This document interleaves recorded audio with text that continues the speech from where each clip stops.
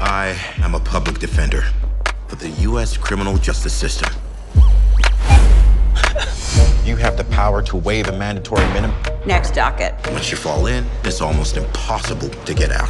Tough week for you, champ? My client pleads not guilty, Your Honor. Get out. With all due respect. But what if you can beat the system at its own game? So this guy asked if I'd help him out. My buddy's car got jacked. You let me know it's there?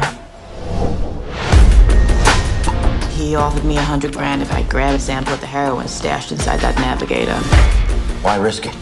I don't want to live my life looking at lost opportunities. Let me pose this hypo. We could steal said monies without detection. I still wouldn't do it. Why not? Because it's wrong. It's wrong? It's wrong. It's wrong? Think about what it can do. One can break the law, my friend, and still believe in justice. That isn't the first spliff you've had tonight, is it? Someone's gonna see $15 million all in one room. Think of the lives that could change. I'm in.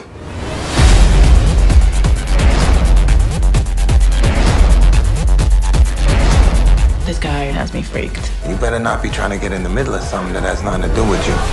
For her sake.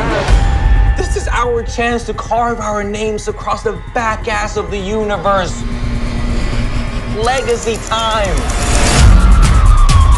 The cops. I think they know. There's been a wrinkle. A Mexican cartel. They're here. This is what I do. Busting my ass trying to level the playing field. I thought we said no guns. It's tear gas. Plus, it looks badass as shit.